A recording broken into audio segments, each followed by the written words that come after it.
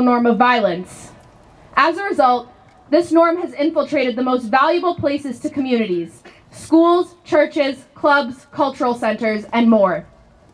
Schools and communities are supposed to be places that offer opportunity and mold the future of these communities.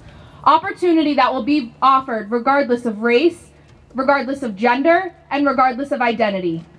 Opportunity that will leave us with the skills to better our communities and fix the problems that we find. Unfortunately, we're standing here, and that means that our day has come too soon as students. This norm has disproportionately impacted communities of color for years and has rocked the lives of countless students. These communities of color have been rallying for years for the exact same reason: to eliminate violence in their schools and communities. It's about time we stood with them.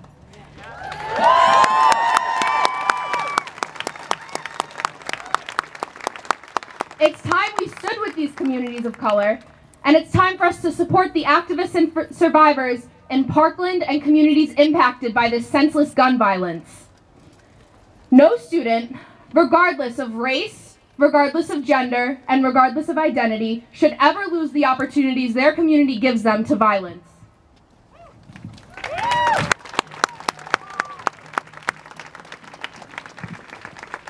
No student should ever have to crouch under a desk unless it's to get the pencil they dropped.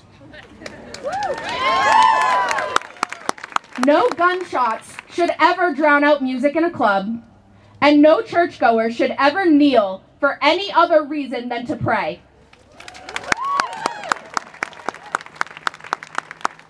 This means it's up to us to call out our legislators. It's up to us to hold them accountable, and it's up to us to call on them to hold their colleagues accountable. Because student blood is on their hands. Yeah. That's why we rally, it's why we vote, and it's why we make our voices heard. Thank you.